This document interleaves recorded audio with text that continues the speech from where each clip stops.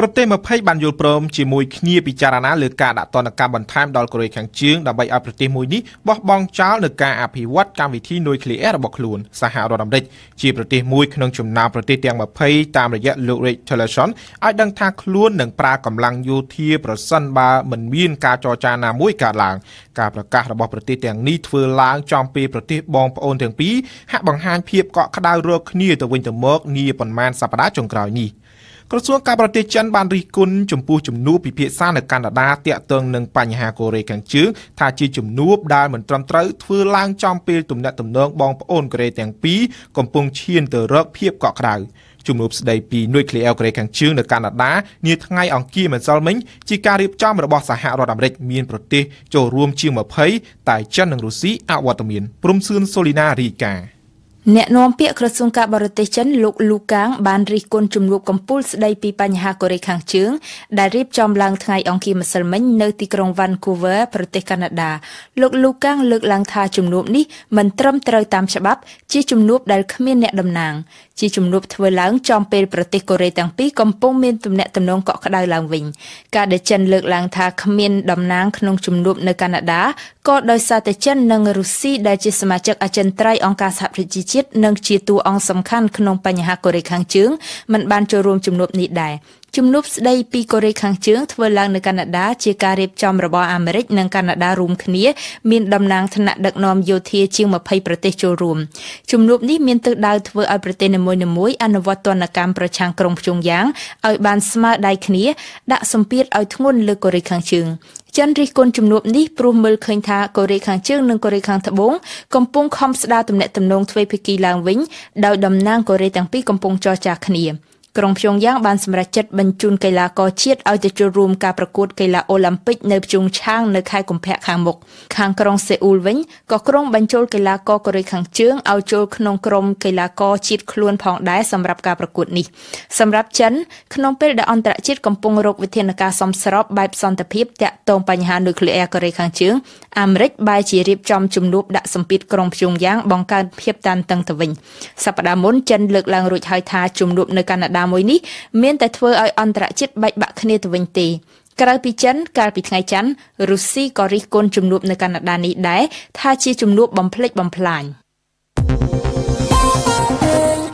ប្រធានាធិបតីអាមេរិកលោក Donald Trump និងមេដឹកនាំសហភាពអឺរ៉ុបគួរតែបង្កើនសម្ពាធបន្ថែមទៀតលើលោកប្រធានាធិបតី Bashar al-Assad និងសម្ព័ន្ធមិត្តរបស់លោកគឺរុស្ស៊ីនិងអ៊ីរ៉ង់ដើម្បីឲ្យមានការត្រឡប់ទៅកាន់កិច្ចចរចាដើម្បីបញ្ចប់សង្គ្រាមស៊ីវិលនៅស៊ីរីនេះបើតាមការបញ្ជាក់របស់មេដឹកនាំចរចារបស់ស៊ីរីកាលពីថ្ងៃច័ន្ទលោក Nas Hariri បានបញ្ជាក់ថាដរាបណាលោកខាងលិចមិនបន្ថែមសម្ពាធលើលោកអាសាតនិងសម្ព័ន្ធមិត្តរបស់ខ្លួនទេ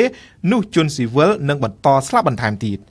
នៅថ្ងៃអង្គារទី16មករាលោកប្រធានាធិបតីបារាំងអេម៉ានូអែលម៉ាក្រុងបានធ្វើដំណើរទៅកាន់តំបន់កាឡេស្ថិតនៅប៉ែកខាងជើងប្រទេសបារាំងគឺនៅទីនោះហើយដែលកាលពីជាង1ឆ្នាំមុនពលគឺនៅក្នុងខែតុលាឆ្នាំ2016រដ្ឋអំណាចបារាំងបានគាស់បំបែកជំរុំជនអន្តោប្រវេសន៍មួយហើយបានចម្លៀសជនអន្តោប្រវេសន៍ទៅដាក់នៅកន្លែងផ្សេងក្នុងទឹកដីប្រទេសបារាំងតែសប្តាហ៍ថ្ងៃជំរុំមួយនេះនៅបន្តមាននិងកំពុងបន្តជ្រកកោនជនអន្តោប្រវេសន៍ដែលដេករងចាំឆ្លងទៅកាន់ប្រទេសអង់គ្លេសក្បែរខាងយ៉ាងណាក៏ដោយលោកម៉ាក្រុងបានរំលឹកជាថ្មីពីការមិនអនុញ្ញាតឲ្យជនអន្តោប្រវេសន៍ចូលទៅតាំងលំនៅឋានជាថ្មីនៅក្នុងជំរុំនោះបន្ទាប់មកលោកម៉ាក្រុងបានអំពាវនាវដល់កម្លាំងសន្តិសុខនិងសមាគមឲ្យមានការទទួលខុសត្រូវចំពោះជនអន្តោប្រវេសន៍នៅទីនោះយើងស្ដាប់ប្រសាសន៍របស់លោកអេម៉ានូអែលម៉ាក្រុងដែលប្រែសម្រួលដោយគូចគុនធីរ៉ា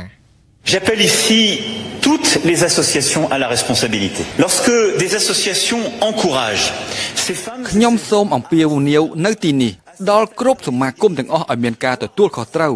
នៅពេលដែលសមាគមទាំងនោះនាំគ្នាជួយជំរុញនិងជួយលើកទឹកចិត្តដល់បុរសនិងស្ត្រីឲ្យបន្តស្ថិតនៅទីនេះឲ្យបោះទីតាំងនៅទីនេះដោយខុសច្បាប់ឬមួយក៏ជួយពួកគេឲ្យឆ្លងដែនដោយលួចលាក់សមាគមទាំងអស់នោះមានការទទួលខុសត្រូវធំធេងណាស់គ្មានឡើយដែលទង្វើរបៀបនេះរបស់សមាគមទាំងនោះនឹងទទួលបានការជួយឧបត្ថម្ភនិងគាំទ្រពីរដ្ឋាភិបាលលើកណាក៏ដូចជាលើកណាដែរនៅពេលដែលមនុស្សម្នាក់ត្រូវបានគេស្គាល់អត្តសញ្ញាណគេតែងតែនិយាយប្រាប់មនុស្សរូបនោះគ្រប់ពេលថាមានទីជម្រកស្រាប់សម្រាប់រូបគេនាំរូបគេទៅជួបប៉ូលីសឬមួយក៏ថានាំរូបគេទៅស្នាក់នៅជំរំជនអន្តោប្រវេសន៍ ដែលមានប៉ូលីសកំពុងរងចាំនៅទីនោះជាដើមទាំងនេះសុទ្ធសឹងជាពាក្យភូតកុហកទាំងអស់គឺពាក្យភូតកុហកដែលបានផ្សព្វផ្សាយចេញពីប្រភពជាច្រើននោះឯងដែលបច្ចុប្បន្នបានធ្វើឲ្យរំខានដល់ប្រសិទ្ធភាពការងាររបស់រដ្ឋាភិបាលថ្ងៃនេះទៀតពាក្យភូតកុហកទាំងអស់នេះក៏ថែមទាំងធ្វើឲ្យប៉ះពាល់ដល់ការងារមនុស្សធម៌ដែលយើងត្រូវមានចំពោះមនុស្សទាំងអស់នោះ Nuit même à l'humanité que nous devons à ces personnes. លោក Benjamin Netanyahu នាយករដ្ឋមន្ត្រីអ៊ីស្រាអែលបានចាប់ផ្ដើមដំណើរទស្សនកិច្ចនៅក្នុងប្រទេសឥណ្ឌាកាលពីថ្ងៃច័ន្ទហើយនៅថ្ងៃទី1នៃដំណើរទស្សនកិច្ចរយៈពេល6ថ្ងៃនេះលោកនាយករដ្ឋមន្ត្រីអ៊ីស្រាអែលបានលើកឡើងអំពីការបើកទំព័រសក្តានុពលថ្មីនៅក្នុងទំនាក់ទំនងទ្វេភាគីរវាងអ៊ីស្រាអែលនិងឥណ្ឌាទំនាក់ទំនងដែលចាប់តាំងពីដើមមកតែងតែមានភាពស្មុគស្មាញខ្លាំងយើងស្ដាប់សេងឌីណានៅថ្ងៃនេះយើងបង្ហាញពីការបើកទំព័រសក្តានុពលថ្មីនៅក្នុងទំនាក់ទំនងរវាងប្រទេសយើងទាំងពីរនេះគឺជាការលើកឡើងរបស់លោក Benjamin Netanyahu នៅពេលចាប់ផ្ដើមដំណើរទស្សនកិច្ចនៅក្នុងប្រទេសឥណ្ឌាកាលពីថ្ងៃច័ន្ទនិងក្រោយពីបានជួបជជែកជាមួយនឹងសមាភាគីរបស់លោកគឺលោក Narendra Modi ក៏ប៉ុន្តែបើសិនជាគេត្រូវបើកទំព័រសក្តានុពលថ្មីគឺមានន័យថាវាមានទំព័រចាស់ដែលត្រូវបិទបញ្ចប់ហើយទំព័រចាស់នេះគឺពិតជាមានពោពេញទៅដោយភាពស្មុគស្មាញច្រើនតាមការពិតនៅក្នុងប្រវត្តិនៃទំនាក់ទំនងឥណ្ឌានិងអ៊ីស្រាអែលលោក Benjamin Netanyahu ទើបនឹងជានាយករដ្ឋមន្ត្រីអ៊ីស្រាអែលទី2ប៉ុណ្ណោះដែលបានទៅបំពេញទស្សនកិច្ចនៅក្នុងប្រទេសឥណ្ឌាបន្ទាប់ពីដំណើរទស្សនកិច្ចរបស់លោក Ariel Sharon កាលពី15ឆ្នាំមុនចំណែកពីខាងឥណ្ឌាវិញលោក Narendra Modi គឺជានាយករដ្ឋមន្ត្រីឥណ្ឌាដំបូងបង្អស់ដែលបានធ្វើដំណើរទៅបំពេញទស្សនកិច្ចនៅក្នុងប្រទេសអ៊ីស្រាអែលគឺកាលពី6ខែមុនជាងនេះទៅទៀតគេសង្កេតឃើញថាក្រៅពីបណ្ដាប្រទេសអារ៉ាប់ឥណ្ឌាគឺជាប្រទេសដែលមានការយឺតយ៉ាវជាងគេក្នុងការទទួលស្គាល់រដ្ឋអ៊ីស្រាអែលនិងភ្ជាប់ទំនាក់ទំនងការទូតជាមួយនឹងគ្នានៅពេលដែលអ៊ីស្រាអែលប្រកាសបង្កើតរដ្ឋនៅឆ្នាំ1948ឥណ្ឌាបានបដិសេធមិនទទួលស្គាល់ហើយក្រោយមកទៀតឥណ្ឌាបានបោះឆ្នោតនៅអង្គការសហប្រជាជាតិជំទាស់ទៅនឹងសេចក្តីសម្រេចកំណត់ព្រំដែនពុះចែករដ្ឋអ៊ីស្រាអែលនិងប៉ាឡេស្ទីនរហូតតទៅដល់ឆ្នាំ1992ពលគឺទើបនឹងការពីជាង25ឆ្នាំមុននេះប៉ុណ្ណោះដែលឥណ្ឌាបានភ្ជាប់ទំនាក់ទំនងការទូតជាមួយនឹងអ៊ីស្រាអែលឥណ្ឌាប្រកាន់នូវជំហរបែបនេះចំពោះអ៊ីស្រាអែលគឺដោយសារតែមានកត្តាធំៗមួយចំនួនម្យ៉ាងគឺដោយសារតែរដ្ឋាភិបាលឥណ្ឌាចង់ប្រកាន់យកនូវនយោបាយគាំទ្រប្រជាជនប៉ាឡេស្ទីនតម្រូវទៅតាមចិត្តប្រជាជនឥណ្ឌាដែលកាន់សាសនាអ៊ីស្លាមគេមិនត្រូវភ្លេចទេថាឥណ្ឌាថ្មីត្បិតតែមានប្រជាជនភាគច្រើនកាន់សាសនាហិណ្ឌូក៏ប៉ុន្តែសាសនាទី2គឺសាសនាអ៊ីស្លាមហើយប្រជាជនឥណ្ឌាដែលកាន់សាសនាអ៊ីស្លាមគឺមានរហូតដល់ទៅជាង170លាននាក់ចំណែកឯជនជាតិជីវិតនៅឥណ្ឌាវិញគឺមានប្រមាណតែ 5000 នាក់ប៉ុណ្ណោះម្យ៉ាងទៀតឥណ្ឌាយល់ឃើញថាការបង្កើតរដ្ឋអ៊ីស្រាអែលគឺធ្វើឡើងដោយមានមូលដ្ឋានលើសាសនាសុទ្ធសាធហើយការពុះចែកទឹកដីបង្កើតជារដ្ឋផ្សេងគ្នាដោយឈរលើមូលដ្ឋានសាសនាបែបនេះឥណ្ឌាខ្លួនឯងផ្ទាល់ធ្លាប់ឆ្លងកាត់នៅប្រវត្តិដ៏សែនជូរចត់គឺការពុះចែកឥណ្ឌាបង្កើតទៅជារដ្ឋពីរគឺឥណ្ឌាហិណ្ឌូនិងប៉ាគីស្ថានអ៊ីស្លាមកាលពីឆ្នាំ1947ពលគឺតែមួយឆ្នាំប៉ុណ្ណោះមុនការបង្កើតរដ្ឋអ៊ីស្រាអែលកត្តាចម្បងមួយទៀតដែលធ្វើឲ្យឥណ្ឌានិងអ៊ីស្រាអែលមើលមុខគ្នាមិនចំកាលពីពេលកន្លងមកគឺកត្តាភូមិសាស្ត្រនយោបាយគេនឹងចាំបានថានៅពេញក្នុងអំឡុងសង្គ្រាមត្រជាក់ឥណ្ឌានិងអ៊ីស្រាអែលគឺស្ថិតនៅក្នុងប្លុកពីរផ្សេងគ្នាហើយជាគូសត្រូវនឹងគ្នា